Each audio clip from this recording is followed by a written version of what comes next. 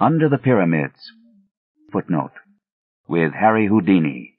End of footnote. Mystery attracts mystery. Ever since the wide appearance of my name as a performer of unexplained feats, I have encountered strange narratives and events which my calling has led people to link with my interests and activities. Some of these have been trivial and irrelevant, some deeply dramatic and absorbing, some productive of weird and perilous experiences, and some involving me in extensive scientific and historical research. Many of these matters I have told, and shall continue to tell very freely. But there is one of which I speak with great reluctance, and which I am now relating only after a session of grilling persuasion from the publishers of this magazine, who had heard vague rumors of it from other members of my family. The hitherto guarded subject pertains to my non-professional visit to Egypt 14 years ago, and has been avoided by me for several reasons. For one thing, I am averse to exploiting certain unmistakably actual facts and conditions obviously unknown to the myriad tourists who throng about the pyramids, and apparently secreted with much diligence by the authorities at Cairo, who cannot be wholly ignorant of them. For another thing, I dislike to recount an incident in which my own fantastic imagination must have played so great a part. What I saw, or thought I saw, certainly did not take place, but is rather to be viewed as a result of my then recent readings in Egyptology, and of the speculations anent this theme which my environment naturally prompted. These imaginative stimuli, magnified by the excitement of an actual event terrible enough in itself, undoubtedly gave rise to the culminating horror of that grotesque night so long past. In January 1910, I had finished a professional engagement in England and signed a contract for a tour of Australian theatres. A liberal time being allowed for the trip, I determined to make the most of it in the sort of travel which chiefly interests me. So, accompanied by my wife, I drifted pleasantly down the continent and embarked at Marseille on the P&O steamer Malwa, bound for Port Said. From that point, I proposed to visit the principal historical localities of Lower Egypt before leaving finally for Australia. The voyage was an agreeable one, and enlivened by many of the amusing incidents which befall a magical performer apart from his work. I had intended, for the sake of quiet travel, to keep my name a secret, but was goaded into betraying myself by a fellow magician whose anxiety to astound the passengers with ordinary tricks tempted me to duplicate and exceed his feats in a manner quite destructive of my incognito. I mention this because of its ultimate effect, an effect I should have foreseen before unmasking to a shipload of tourists about to scatter throughout the Nile Valley. What it did was to herald my identity wherever I subsequently went, and deprive my wife and me of all the placid inconspicuousness we had sought.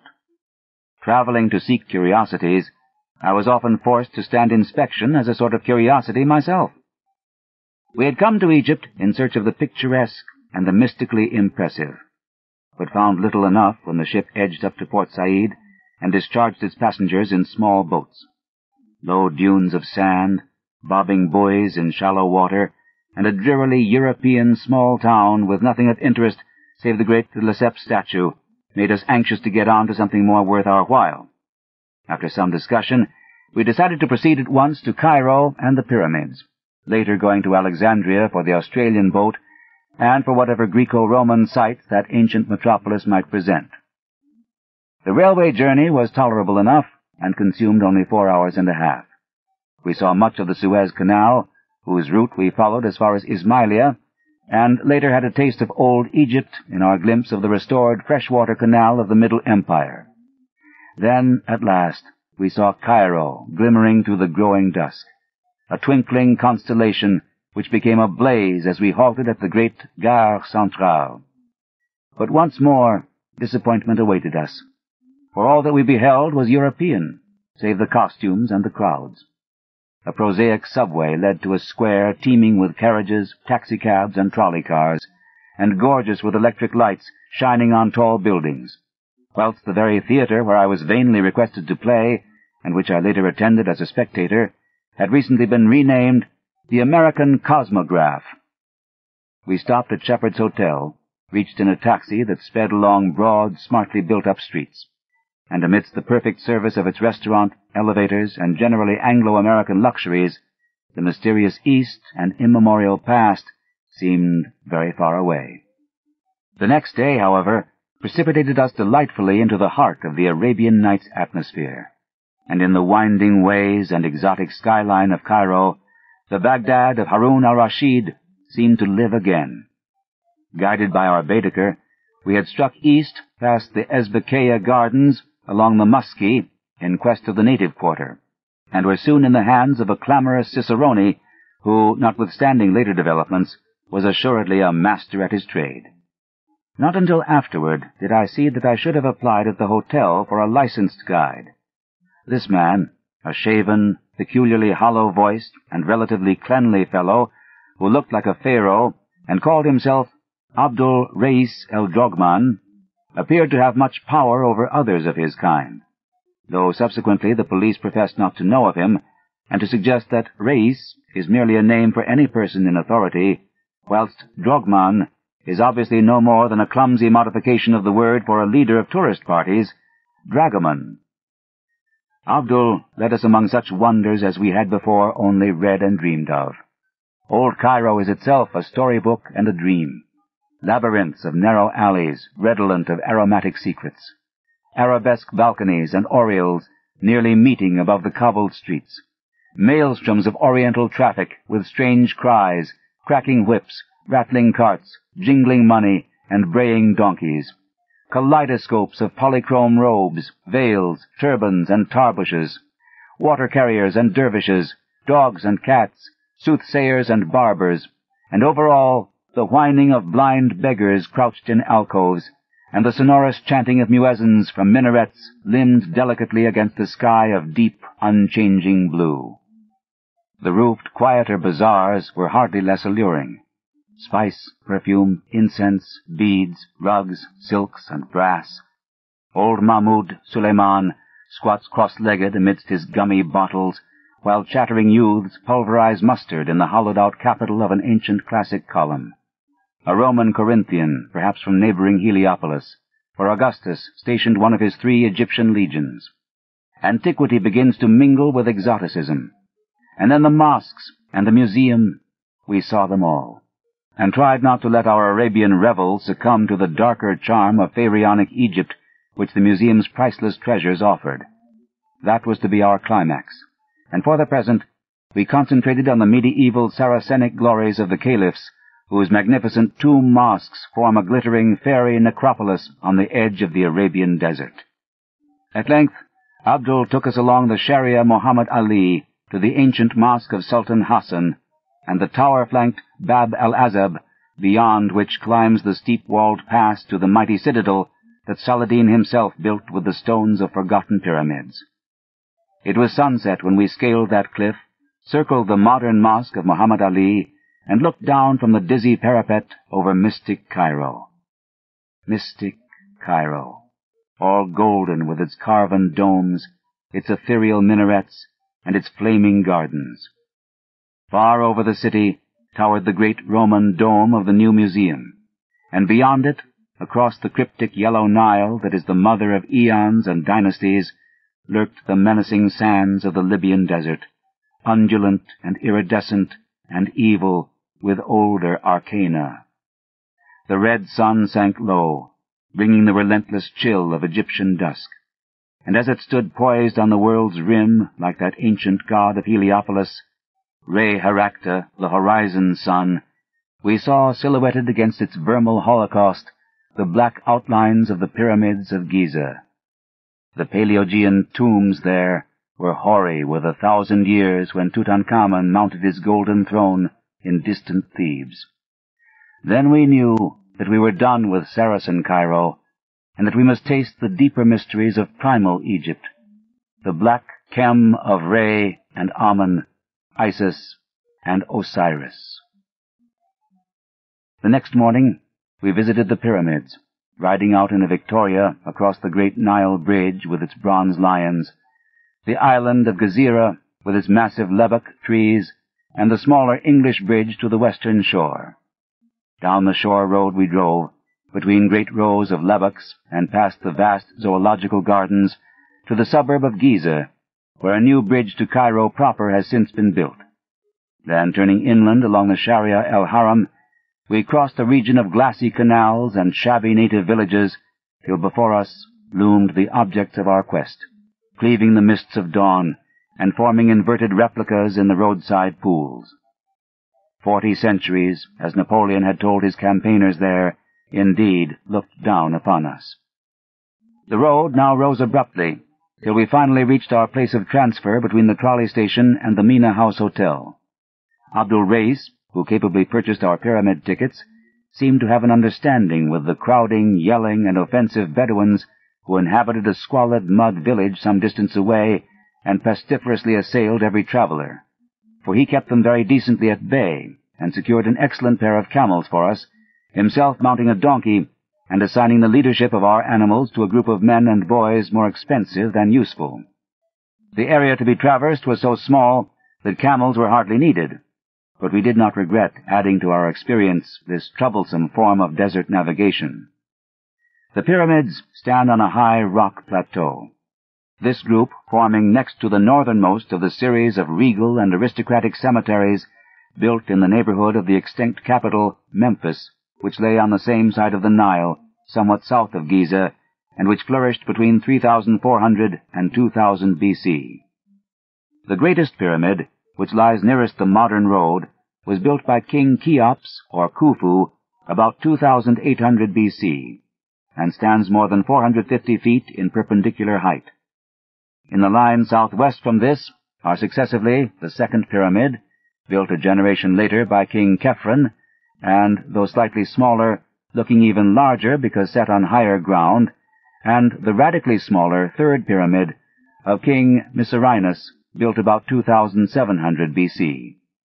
Near the edge of the plateau, and due east of the second pyramid, with a face probably altered to form a colossal portrait of Khephren, its royal restorer, stands the monstrous Sphinx, mute, sardonic, and wise beyond mankind and memory. Minor pyramids, and the traces of ruined minor pyramids, are found in several places, and the whole plateau is pitted with the tombs of dignitaries of less than royal rank. These latter were originally marked by mastabas, or stone bench-like structures about the deep burial shafts, as found in other Memphian cemeteries, and exemplified by Perneb's tomb in the Metropolitan Museum of New York. At Giza, however, all such visible things have been swept away by time and pillage, and only the rock-hewn shafts, either sand-filled or cleared out by archaeologists, remain to attest their former existence.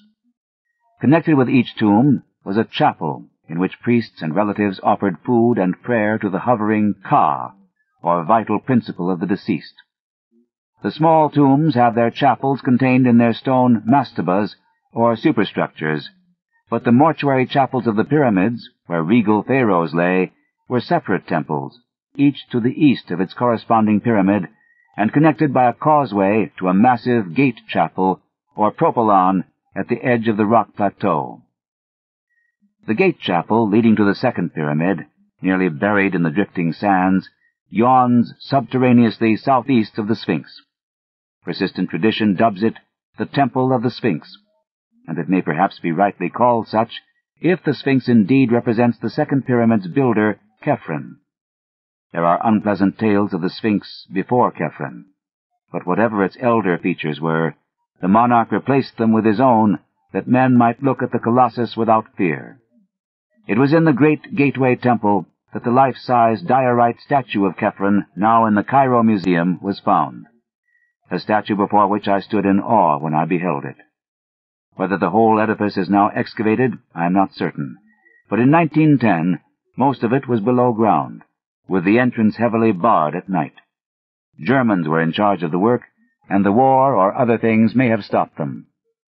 I would give much, in view of my experience and of certain Bedouin whisperings discredited or unknown in Cairo, to know what is developed in connection with a certain well in a transverse gallery where statues of the pharaoh were found in curious juxtaposition to the statues of baboons.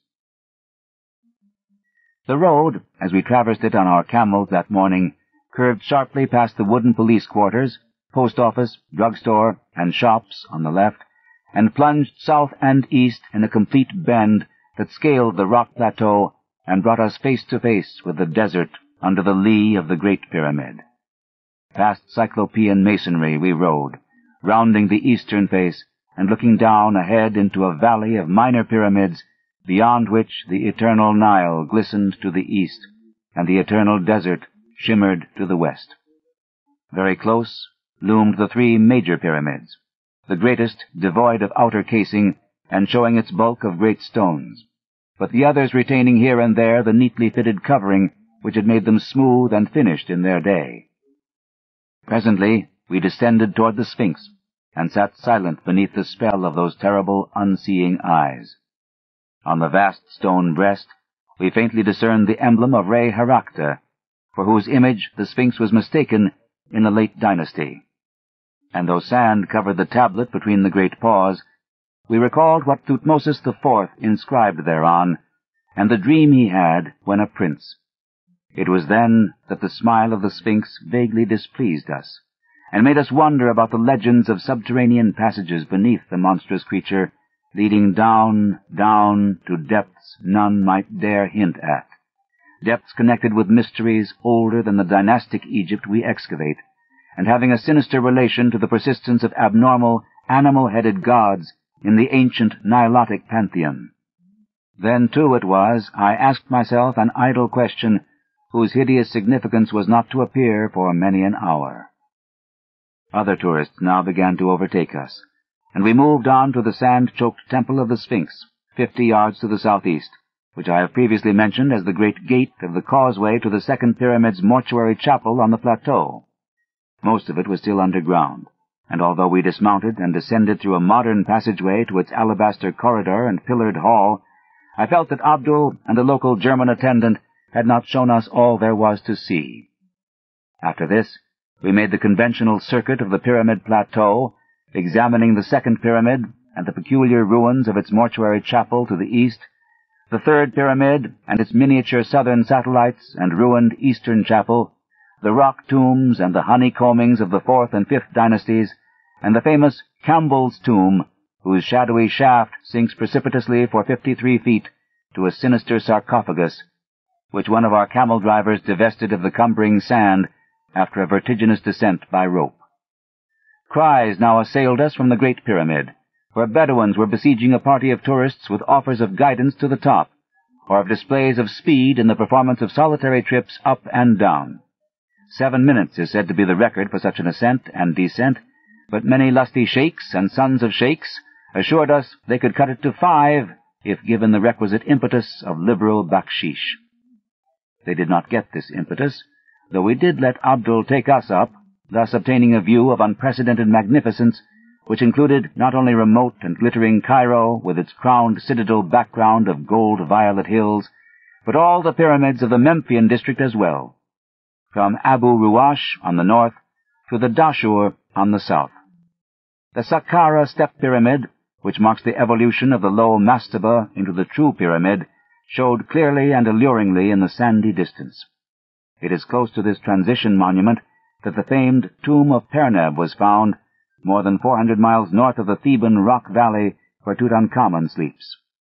Again I was forced to silence through sheer awe. The prospect of such antiquity, and the secrets each hoary monument seemed to hold and brood over, filled me with a reverence and sense of immensity nothing else ever gave me. Fatigued by our climb, and disgusted with the importunate Bedouins, whose actions seemed to defy every rule of taste, we omitted the arduous detail of entering the cramped interior passages of any of the pyramids, though we saw several of the hardiest tourists preparing for the suffocating crawl through Cheops' mightiest memorial. As we dismissed and overpaid our local bodyguard, and drove back to Cairo with Abdul Reis under the afternoon sun, we half regretted the omission we had made. Such fascinating things were whispered about lower pyramid passages not in the guidebooks, passages whose entrances had been hastily blocked up and concealed by certain uncommunicative archaeologists who had found and begun to explore them. Of course, this whispering was largely baseless on the face of it, but it was curious to reflect how persistently visitors were forbidden to enter the pyramids at night, or to visit the lowest burrows and crypt of the Great Pyramid.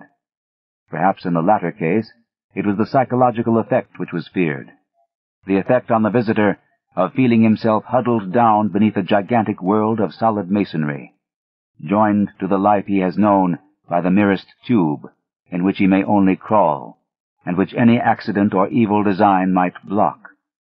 The whole subject seemed so weird and alluring that we resolved to pay the Pyramid Plateau another visit at the earliest possible opportunity. For me, this opportunity came much earlier than I expected. That evening, the members of our party feeling somewhat tired after the strenuous program of the day, I went alone with Abdul Reis for a walk through the picturesque Arab quarter. Though I had seen it by day, I wished to study the alleys and bazaars in the dusk, when rich shadows and mellow gleams of light would add to their glamour and fantastic illusion. The native crowds were thinning, but were still very noisy and numerous when we came upon a knot of reveling Bedouins in the Souk Anahassin, or Bazaar of the Coppersmiths.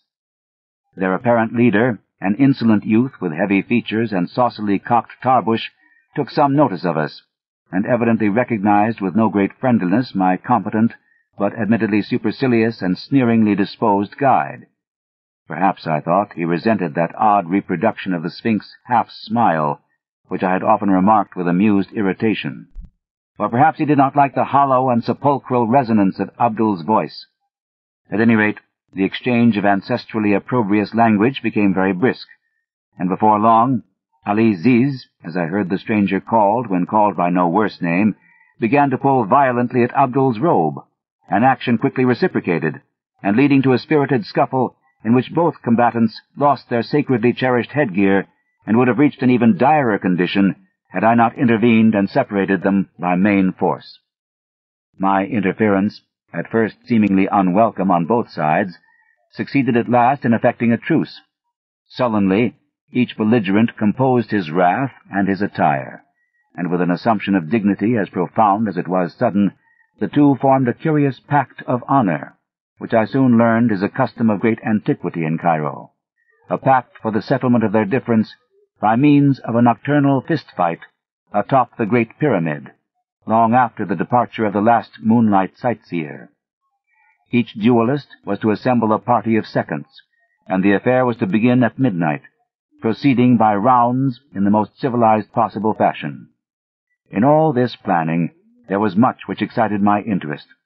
The fight itself promised to be unique and spectacular, while the thought of the scene on that hoary pile overlooking the antediluvian plateau of Giza under the wan moon of the pallid small hours appealed to every fiber of imagination in me.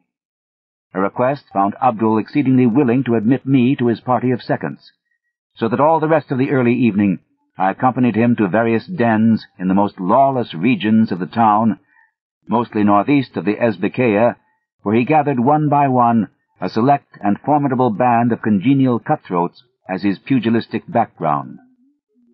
Shortly after 9, our party, mounted on donkeys bearing such royal or tourist-reminiscent names as Ramesses, Mark Twain, J.P. Morgan, and Minnehaha, edged through street labyrinths, both oriental and occidental, crossed the muddy and mast-forested Nile by the bridge of the Bronze Lions, and cantered philosophically between the lebbeks on the road to Giza.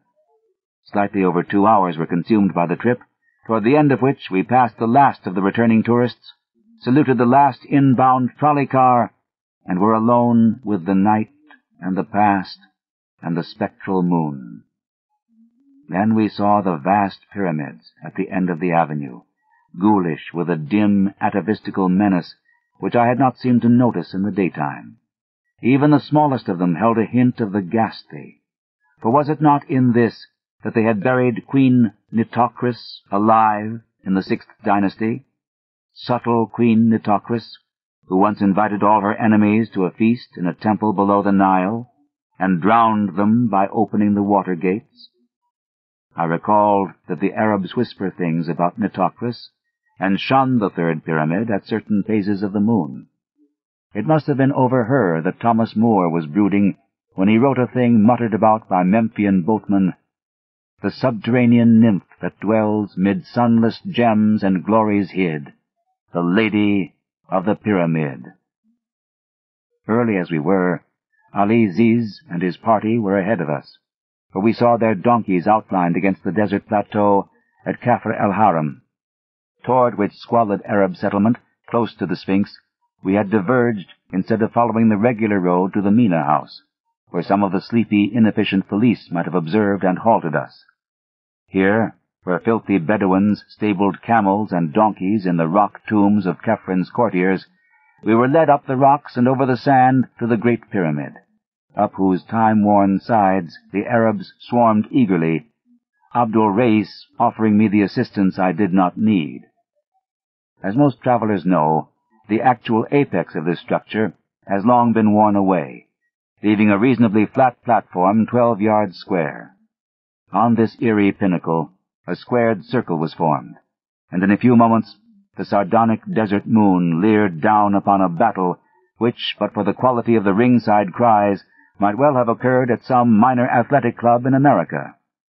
As I watched it, I felt that some of our less desirable institutions were not lacking, for every blow, feint, and defense bespoke stalling to my not inexperienced eye.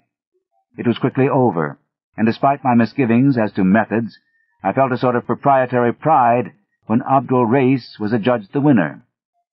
Reconciliation was phenomenally rapid, and amidst the singing, fraternizing, and drinking which followed, I found it difficult to realize that a quarrel had ever occurred. Oddly enough, I myself seemed to be more of a center of notice than the antagonists, and from my smattering of Arabic, I judged that they were discussing my professional performances and escapes from every sort of manacle and confinement in a manner which indicated not only a surprising knowledge of me, but a distinct hostility and skepticism concerning my feats of escape. It gradually dawned on me that the elder magic of Egypt did not depart without leaving traces, and that fragments of a strange secret lore and priestly cult practices have survived surreptitiously among the Fellahin to such an extent that the prowess of a strange Hawi or magician is resented and disputed.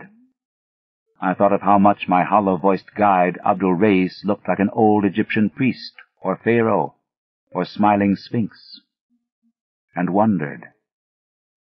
Suddenly, something happened which in a flash proved the correctness of my reflections and made me curse the denseness whereby I had accepted this night's events as other than the empty and malicious frame-up they now showed themselves to be.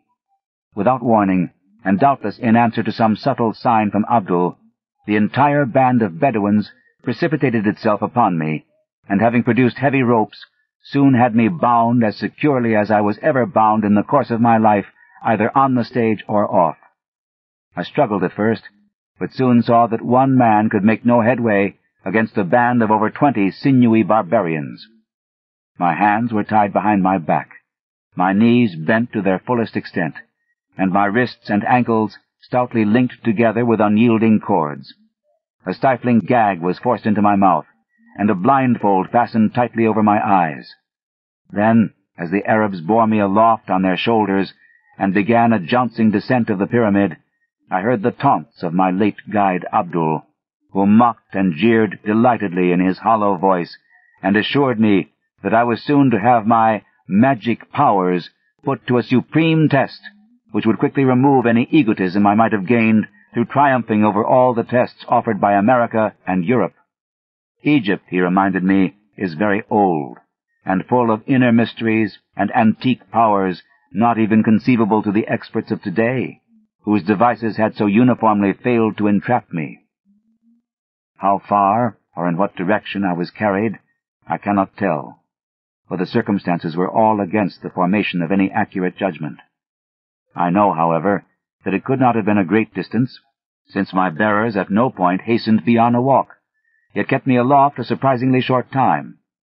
It is this perplexing brevity which makes me feel almost like shuddering whenever I think of Giza and its plateau, for one is oppressed by hints of the closeness to everyday tourist routes of what existed then and must exist still. The evil abnormality I speak of did not become manifest at first. Setting me down on a surface which I recognized as sand rather than rock, my captors passed a rope around my chest and dragged me a few feet to a ragged opening in the ground, into which they presently lowered me with much rough handling. For apparent eons, I bumped against the stony, irregular sides of a narrow-hewn well, which I took to be one of the numerous burial shafts of the plateau, until the prodigious, almost incredible depth of it robbed me of all basis of conjecture. The horror of the experience deepened with every dragging second. That any descent through the sheer solid rock could be so vast without reaching the core of the planet itself, or that any rope made by man could be so long as to dangle me in these unholy and seemingly fathomless profundities of nether earth, were beliefs of such grotesqueness that it was easier to doubt my agitated senses than to accept them. Even now I am uncertain, for I know how deceitful the sense of time becomes when one or more of the usual perceptions or conditions of life is removed or distorted. But I am quite sure that I preserved a logical consciousness that far, that at least I did not add any full-grown phantoms of imagination to a picture hideous enough in its reality and explicable by a type of cerebral illusion vastly short of actual hallucination. All this was not the cause of my first bit of fainting. The shocking ordeal was cumulative, and the beginning of the later terrors was a very perceptible increase in my rate of descent. They were paying out that infinitely long rope very swiftly now, and I scraped cruelly against the rough and constricted sides of the shaft as I shot madly downward. My clothing was in tatters, and I felt the trickle of blood all over, even above the mounting and excruciating pain. My nostrils, too, were assailed by a scarcely definable menace, a creeping odor of damp and staleness, curiously unlike anything I had ever smelt before, and having faint overtones of spice and incense that lent an element of mockery. Then the mental cataclysm came. It was horrible, hideous beyond all articulate description, because it was of the soul, with nothing of detail to describe.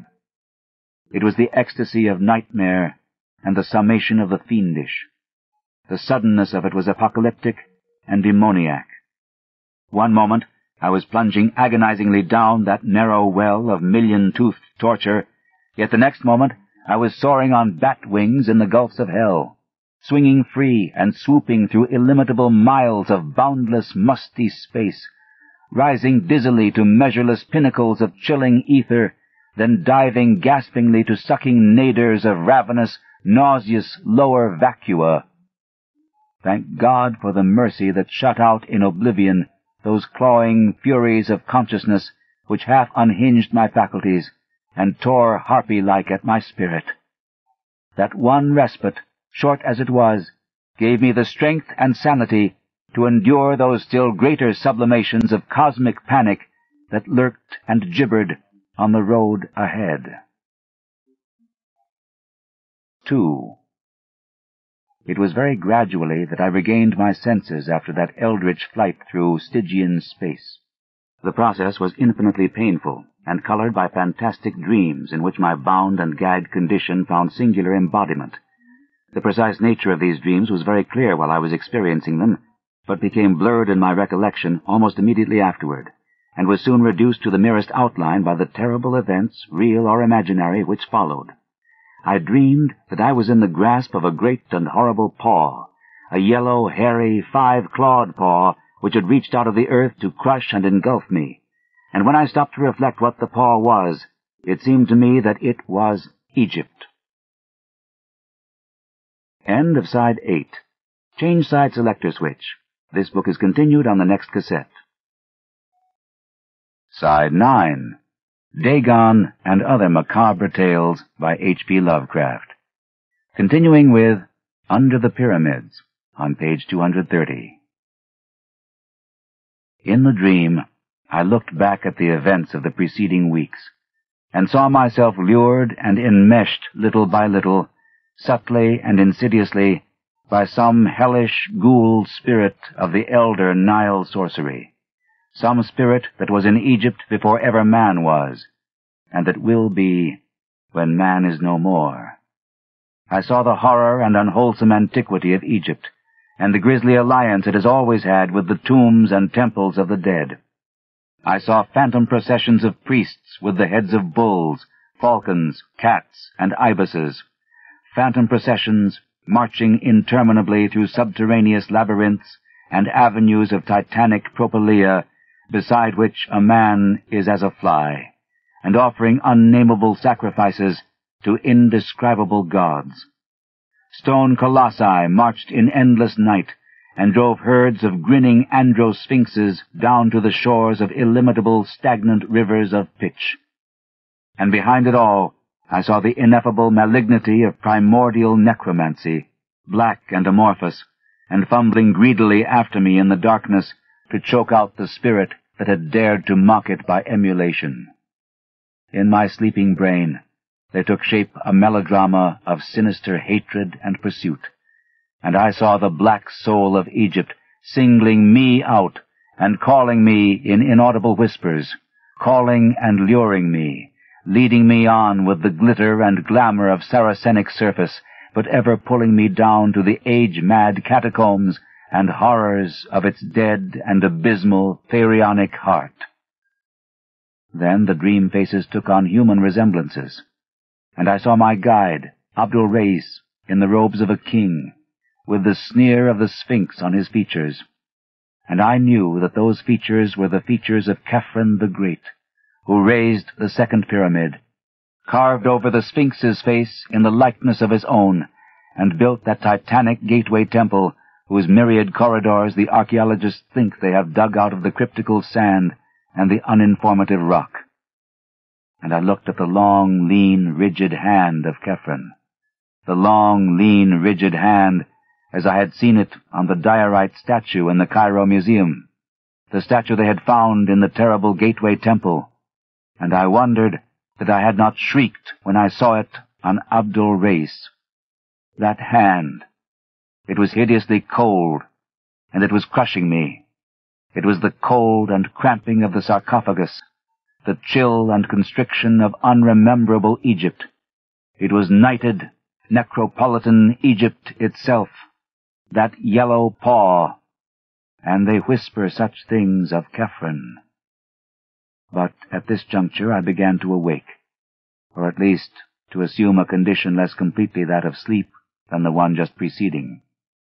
I recalled the fight atop the pyramid, the treacherous Bedouins and their attack, my frightful descent by rope through endless rock depths, and my mad swinging and plunging in a chill void redolent of aromatic putrescence. I perceived that I now lay on a damp rock floor, and that my bonds were still biting into me with unloosened force. It was very cold, and I seemed to detect a faint current of noisome air sweeping across me. The cuts and bruises I had received from the jagged sides of the rock shaft were paining me woefully, their soreness enhanced to a stinging or burning acuteness by some pungent quality in the faint draught, and the mere act of rolling over was enough to set my whole frame throbbing with untold agony. As I turned, I felt a tug from above, and concluded that the rope whereby I was lowered still reached to the surface. Whether or not the Arabs still held it, I had no idea, nor had I any idea how far within the earth I was. I knew that the darkness around me was wholly or nearly total, since no ray of moonlight penetrated my blindfold, but I did not trust my senses enough to accept as evidence of extreme depth the sensation of vast duration which had characterized my descent. Knowing at least that I was in a space of considerable extent, reached from the surface directly above by an opening in the rock, I doubtfully conjectured that my prison was perhaps the buried gateway chapel of old Khephren, the temple of the Sphinx, perhaps some inner corridor, which the guides had not shown me during my morning visit, and from which I might easily escape if I could find my way to the barred entrance. It would be a labyrinthine wandering, but no worse than others out of which I had in the past found my way. The first step was to get free of my bonds, gag, and blindfold, and this I knew would be no great task, since subtler experts than these Arabs had tried every known species of fetter upon me during my long and varied career as an exponent of escape, yet had never succeeded in defeating my methods. Then it occurred to me that the Arabs might be ready to meet and attack me at the entrance upon any evidence of my probable escape from the binding cords, as would be furnished by any decided agitation of the rope which they probably held. This, of course, was taking for granted that my place of confinement was indeed Khephrun's Temple of the Sphinx. The direct opening in the roof, wherever it might lurk, could not be beyond easy reach of the ordinary modern entrance near the Sphinx, if in truth it were any great distance at all on the surface, since the total area known to visitors is not at all enormous. I had not noticed any such opening during my daytime pilgrimage, but I knew that these things are easily overlooked amidst the drifting sands. Thinking these matters over as I lay bent and bound on the rock floor, I nearly forgot the horrors of the abysmal descent and cavernous swinging which had so lately reduced me to a coma. My present thought was only to outwit the Arabs, and I accordingly determined to work myself free as quickly as possible, avoiding any tug on the descending line which might betray an effective or even problematical attempt at freedom. This, however, was more easily determined than effected. A few preliminary trials made it clear that little could be accomplished without considerable motion, and it did not surprise me when, after one especially energetic struggle, I began to feel the coils of falling rope as they piled up about me and upon me. Obviously, I thought, the Bedouins had felt my movements and released their end of the rope, hastening no doubt to the temple's true entrance to lie murderously in wait for me. The prospect was not pleasing, but I had faced worse in my time without flinching, and would not flinch now. At present, I must first of all free myself of bonds, then trust to ingenuity to escape from the temple unharmed. It is curious how implicitly I had come to believe myself in the old temple of Khephrun beside the Sphinx, only a short distance below the ground. That belief was shattered, and every pristine apprehension of preternatural depth and demoniac mystery revived by a circumstance which grew in horror and significance even as I formulated my philosophical plan. I have said that the falling rope was piling up, about, and upon me. Now I saw that it was continuing to pile, as no rope of normal length could possibly do. It gained in momentum and became an avalanche of hemp, accumulating mountainously on the floor and half burying me beneath its swiftly multiplying coils. Soon I was completely engulfed and gasping for breath as the increasing convolutions submerged and stifled me. My senses tottered again, and I vainly tried to fight off a menace desperate and ineluctable. It was not merely that I was tortured beyond human endurance, not merely that life and breath seemed to be crushed slowly out of me. It was the knowledge of what those unnatural lengths of rope implied, and the consciousness of what unknown and incalculable gulfs of inner earth must at this moment be surrounding me.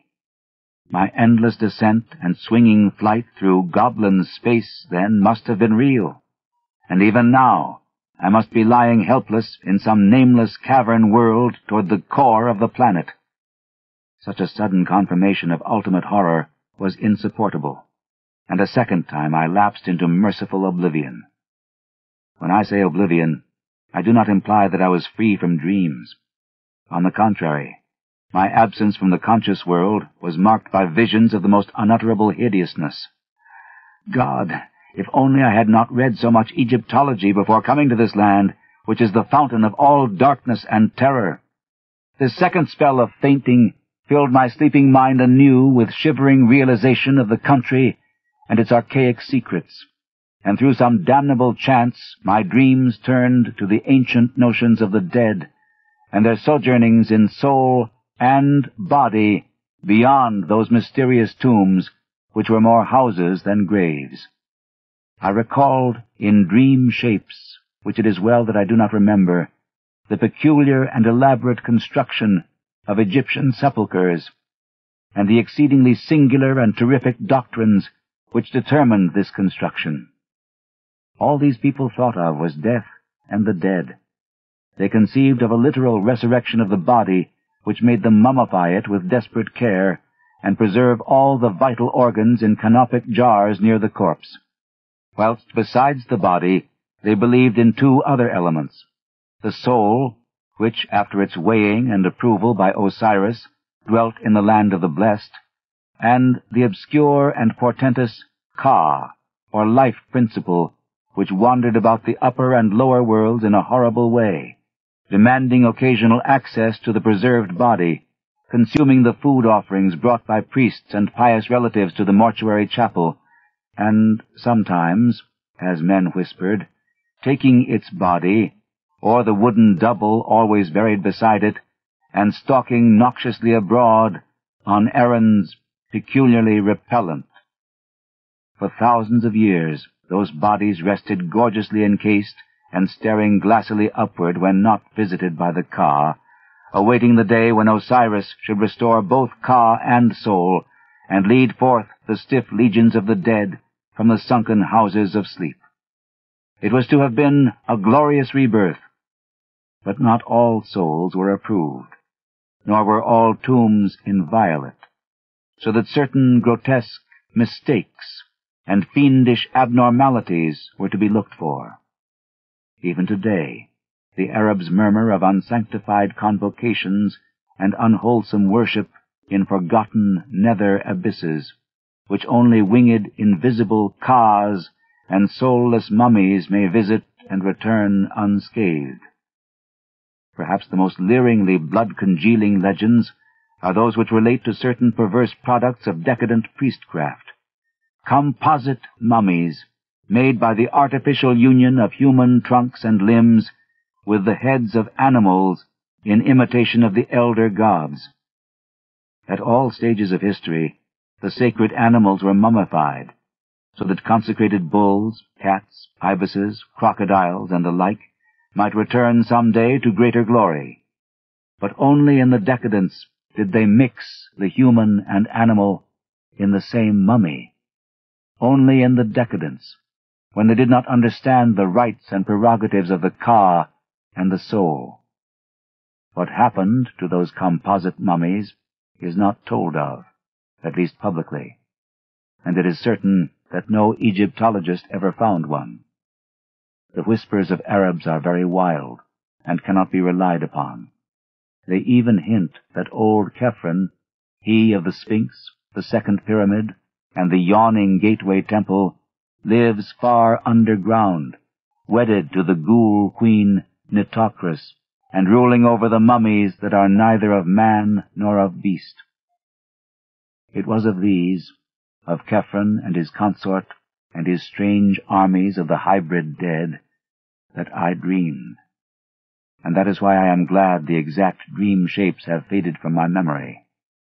My most horrible vision was connected with an idle question I had asked myself the day before, when looking at the great carven riddle of the desert, and wondering with what unknown depths the temple so close to it might be secretly connected. That question, so innocent and whimsical then, assumed in my dream a meaning of frenetic and hysterical madness. What huge and loathsome abnormality was the Sphinx originally carven to represent? My second awakening, if awakening it was, is a memory of stark hideousness, which nothing else in my life, save one thing which came after, can parallel. And that life has been full and adventurous beyond most men's. Remember that I had lost consciousness whilst buried beneath a cascade of falling rope, whose immensity revealed the cataclysmic depth of my present position. Now, as perception returned, I felt the entire weight gone, and realized upon rolling over that although I was still tied, gagged, and blindfolded, some agency had removed completely the suffocating hempen landslide which had overwhelmed me. The significance of this condition, of course, came to me only gradually, but even so, I think it would have brought unconsciousness again, had I not by this time reached such a state of emotional exhaustion that no new horror could make much difference. I was alone. With what?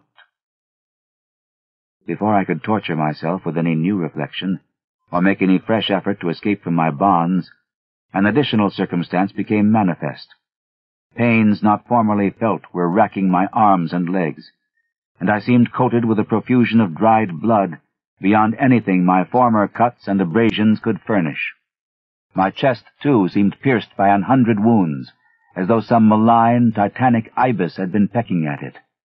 Assuredly, the agency which had removed the rope was a hostile one, and had begun to wreak terrible injuries upon me when somehow impelled to desist.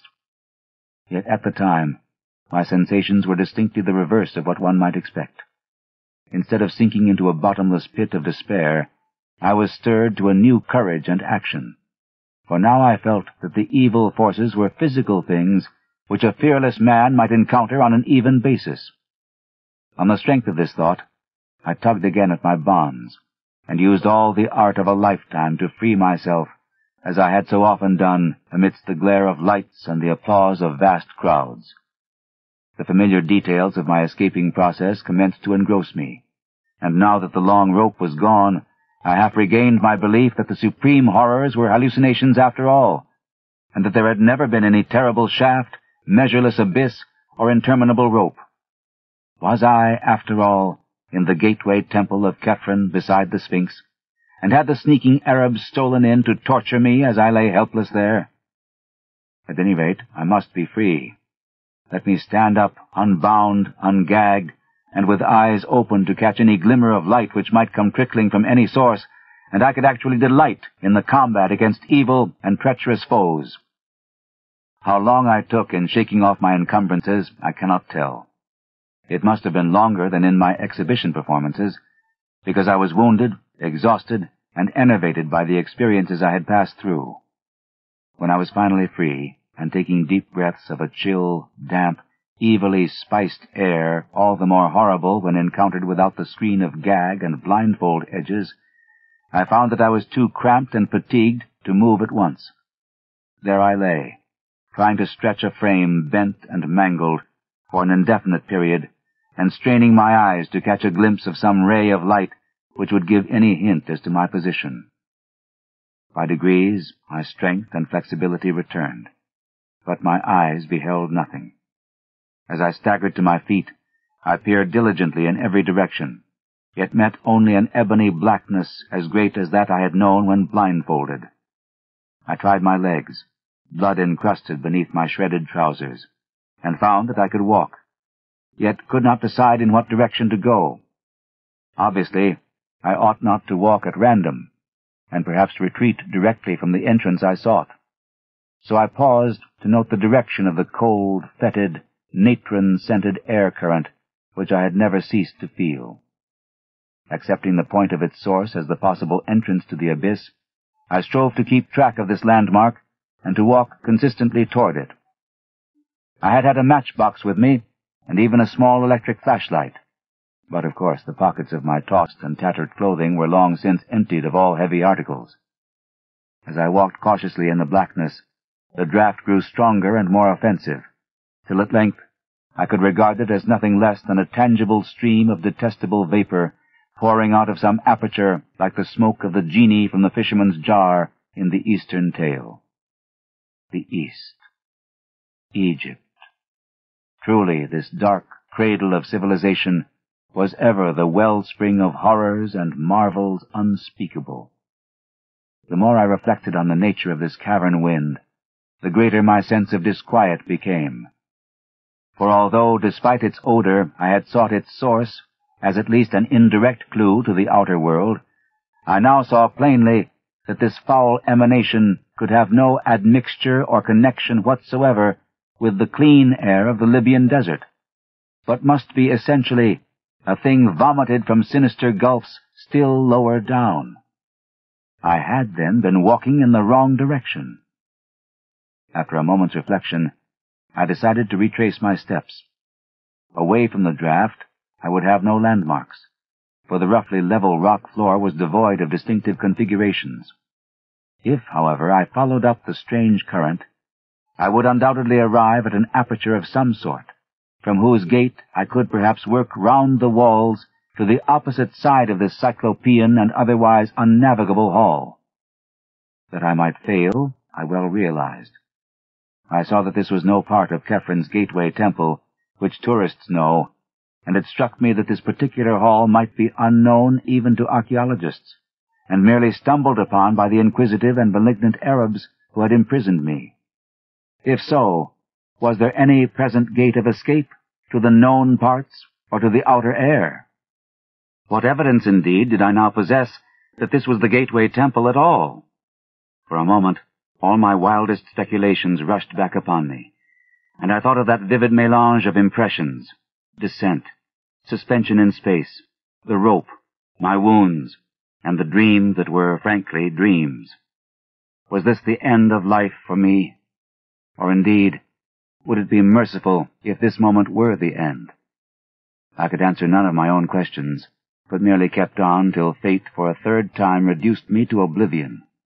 This time there were no dreams, for the suddenness of the incident shocked me out of all thought, either conscious or subconscious. Tripping on an unexpected descending step at a point where the offensive draft became strong enough to offer an actual physical resistance, I was precipitated headlong down a black flight of huge stone stairs into a gulf of hideousness unrelieved.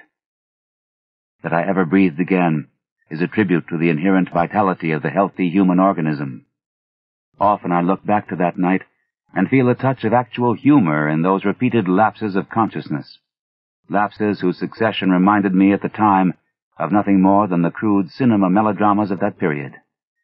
Of course, it is possible that the repeated lapses never occurred, and that all the features of that underground nightmare were merely the dreams of one long coma, which began with the shock of my descent into that abyss, and ended with the healing balm of the outer air and of the rising sun, which found me stretched on the sands of Giza before the sardonic and dawn-flushed face of the great Sphinx. I prefer to believe this latter explanation as much as I can. Hence was glad when the police told me that the barrier to Kefren's gateway temple had been found unfastened, and that a sizable rift to the surface did actually exist in one corner of the still buried part. I was glad, too, when the doctors pronounced my wounds only those to be expected from my seizure, blindfolding, lowering, struggling with bonds, falling some distance, perhaps into a depression in the temple's inner gallery, dragging myself to the outer barrier and escaping from it, and experiences like that. A very soothing diagnosis. And yet, I know that there must be more than appears on the surface. That extreme descent is too vivid a memory to be dismissed, and it is odd that no one has ever been able to find a man answering the description of my guide, Abdul Reis el-Drogman, the tomb-throated guide who looked and smiled like King Kefren. I have digressed from my connected narrative, perhaps in the vain hope of evading the telling of that final incident, that incident which of all is most certainly an hallucination. But I promise to relate it, and do not break promises. When I recovered, or seemed to recover, my senses after that fall down the black stone stairs, I was quite as alone and in darkness as before. The windy stench, bad enough before, was now fiendish, yet I had acquired enough familiarity by this time to bear it stoically. Dazedly, I began to crawl away from the place whence the putrid wind came, and with my bleeding hands felt the colossal blocks of a mighty pavement. Once my head struck against a hard object, and when I felt of it, I learned that it was the base of a column of unbelievable immensity, whose surface was covered with gigantic, chiseled hieroglyphics, very perceptible to my touch. Crawling on, I encountered other Titan columns at incomprehensible distances apart, when suddenly my attention was captured by the realization of something which must have been impinging on my subconscious hearing long before the conscious sense was aware of it. From some still lower chasm in Earth's bowels were proceeding certain sounds, measured and definite, and like nothing I had ever heard before. That they were very ancient and distinctly ceremonial, I felt almost intuitively, and much reading in Egyptology led me to associate them with the flute, the sambuca, the sistrum, and the tympanum. In their rhythmic piping, droning, rattling and beating, I felt an element of terror beyond all the known terrors of earth, a terror peculiarly dissociated from personal fear, and taking the form of a sort of objective pity for our planet, that it should hold within its depths such horrors as must lie beyond these Egyptanic cacophonies. The sounds increased in volume, and I felt that they were approaching. Then, and may all the gods of all pantheons unite to keep the light from my ears again, I began to hear, faintly and afar off, the morbid and millennial tramping of the marching things. It was hideous that footfalls so dissimilar should move in such perfect rhythm. The training of unhallowed thousands of years must lie behind that march of earth's inmost monstrosities, padding, clicking, walking, stalking, rumbling, lumbering, crawling, and all to the abhorrent discords of those mocking instruments. And then, God keep the memory of those Arab legends out of my head, the mummies without souls, the meeting place of the wandering Kas, the hordes of the devil-cursed pharaonic dead of 40 centuries, the composite mummies led through the uttermost onyx voids by King Khephren and his ghoul queen Nitocris. The tramping drew nearer. Heaven save me from the sound of those feet and paws and hooves and pads and talons as it commenced to acquire detail. Down limitless reaches of sunless pavement a spark of light flickered in the malodorous wind, and I drew behind the enormous circumference of a cyclopic column that I might escape for a while the horror that was stalking million-footed toward me through gigantic hypostyles of inhuman dread and phobic antiquity. The flickers increased, and the tramping and dissonant rhythm grew sickeningly loud. In the quivering orange light there stood faintly forth a scene of such stony awe that I gasped from a sheer wonder that conquered even fear and repulsion. Bases of columns whose middles were higher than human sight, mere bases of things that must each dwarf the Eiffel Tower to insignificance, hieroglyphics carved by unthinkable hands in caverns where daylight can be only a remote legend. I would not look at the marching things.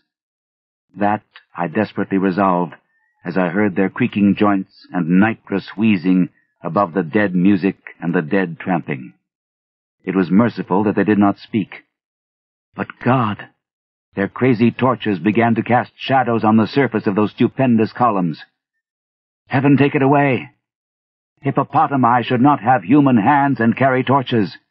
Men should not have the heads of crocodiles. I tried to turn away, but the shadows and the sounds and the stench were everywhere. Then I remembered something I used to do in half-conscious nightmares as a boy, and began to repeat to myself, "This is a dream. This is a dream." But it was of no use, and I could only shut my eyes and pray. At least, that is what I think I did, for one is never sure in visions. And I know this can have been nothing more. I wondered whether I should ever reach the world again, and at times would furtively open my eyes to see if I could discern any feature of the place other than the wind of spiced putrefaction, the topless columns, and the thaumatropically grotesque shadows of abnormal horror. The sputtering glare of multiplying torches now shone, and unless this hellish place were wholly without walls, I could not fail to see some boundary or fixed landmark soon. But I had to shut my eyes again when I realized how many of the things were assembling, and when I glimpsed a certain object walking solemnly and steadily without any body above the waist. A fiendish and ululent corpse gurgle or death rattle now split the very atmosphere, the charnel atmosphere, poisonous with naphtha and bitumen blasts, in one concerted chorus from the ghoulish legion of hybrid blasphemies. My eyes, perversely shaken open, gazed for an instant upon a sight which no human creature could even imagine without panic fear and physical exhaustion. The things had filed ceremonially in one direction, the direction of the noisome wind, where the light of their torches showed their bended heads, or the bended heads of such as had heads. They were worshipping before a great, black, fetor-belching aperture which reached up almost out of sight, and which I could see was flanked at right angles by two giant staircases whose ends were far away in the shadow. One of these was indubitably the staircase I had fallen down. The dimensions of the whole were fully in proportion with those of the columns. An ordinary house would have been lost in it, and any average public building could easily have been moved in and out. It was so vast a surface that only by moving the eye could one trace its boundaries, so vast, so hideously black, and so aromatically stinking. Directly in front of this yawning Polyphemus door, the things were throwing objects, evidently sacrifices or religious offerings to judge by their gestures. Kephren was their leader, sneering King Kephren, or the guide, Abdul Reis, crowned with a golden shent and intoning endless formulae with the hollow voice of the dead. By his side knelt beautiful Queen Nitocris, whom I saw in profile for a moment, noting that the right half of her face was eaten away by rats or other ghouls, and I shut my eyes again when I saw what objects were being thrown as offerings to the fetid aperture or its possible local deity.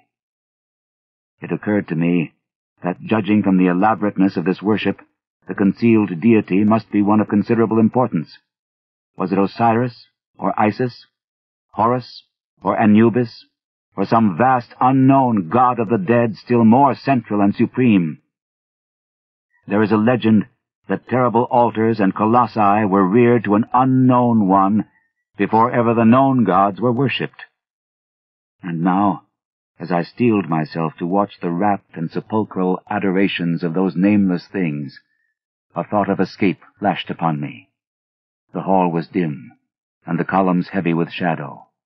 With every creature of that nightmare throng absorbed in shocking raptures, it might be barely possible for me to creep past to the faraway end of one of the staircases and ascend unseen, trusting to fate and skill to deliver me from the upper reaches. Where I was, I neither knew nor seriously reflected upon, and for a moment it struck me as amusing to plan a serious escape from that which I knew to be a dream. Was I in some hidden and unsuspected lower realm of Kephren's gateway temple, that temple which generations have persistently called the Temple of the Sphinx? I could not conjecture, but I resolved to ascend to life and consciousness if wit and muscle could carry me. Wriggling flat on my stomach, I began the anxious journey toward the foot of the left-hand staircase, which seemed the more accessible of the two. I cannot describe the incidents and sensations of that crawl, but they may be guessed when one reflects on what I had to watch steadily in that malign, wind-blown torchlight in order to avoid detection. The bottom of the staircase was, as I have said, far away in shadow, as it had to be to rise without a bend to the dizzy parapeted landing above the titanic aperture. This placed the last stages of my crawl at some distance from the noisome herd, though the spectacle chilled me even when quite remote at my right. At length, I succeeded in reaching the steps and began to climb, keeping close to the wall, on which I observed decorations of the most hideous sort, and relying for safety on the absorbed, ecstatic interest with which the monstrosities watched the foul-breezed aperture and the impious objects of nourishment they had flung on the pavement before it. Though the staircase was huge and steep, fashioned of vast porphyry blocks as if for the feet of a giant, the ascent seemed virtually interminable. Dread of discovery and the pain which renewed exercise had brought to my wounds combined to make that upward crawl a thing of agonizing memory. I had intended, on reaching the landing, to climb immediately onward along whatever upper staircase might mount from there, stopping for no last look at the carrion abominations that pawed and genuflected some 70 or 80 feet below. Yet a sudden repetition of that thunderous corpse gurgle and death rattle chorus, coming as I had nearly gained the top of the flight, and showing by its ceremonial rhythm that it was not an alarm of my discovery, caused me to pause and peer cautiously over the parapet. The monstrosities were hailing something which had poked itself out of the nauseous aperture to seize the hellish fare proffered it. It was something quite ponderous, even as seen from my height, something yellowish and hairy, and endowed with a sort of nervous motion. It was as large, perhaps, as a good-sized hippopotamus, but very curiously shaped.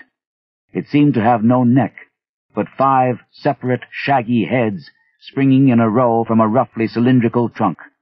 The first very small, the second good-sized, the third and fourth equal, and largest of all, and the fifth rather small, though not so small as the first. Out of these heads darted curious, rigid tentacles, which seized ravenously on the excessively great quantities of unmentionable food placed before the aperture.